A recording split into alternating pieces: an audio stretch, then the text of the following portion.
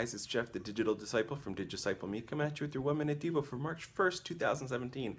Today we're looking at 2 Samuel chapter 22, verse 7, which says, "In my distress I called on the Lord. To my God I called. From his high temple he heard my voice, and my cry came to his ears."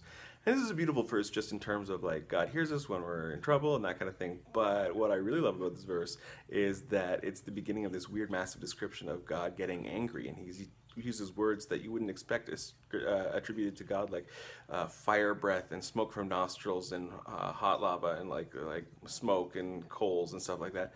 And I think the point is that God gets angry here for David. David is being wronged and he gets angry, and his anger burns and it's expressed in this violent, amazing way. And yet God also has grace, and we have to remember that God feels all emotions perfectly. So when he's angry, it's perfect, and when he gives grace, it's perfect, and we fall into that perfect grace ourselves.